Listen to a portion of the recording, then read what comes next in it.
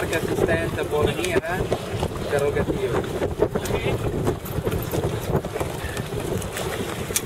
been in this situation in Key West a couple years ago. It is not fun to try and get these sails back on board.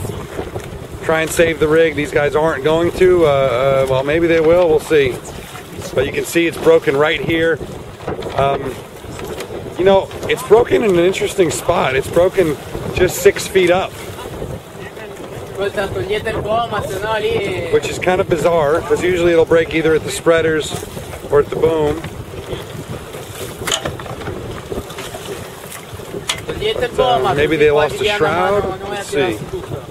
Okay, so if you look to starboard, there's only one shroud. No, I think there's only one shroud on starboard, which would explain it if they lost their inner or their lower.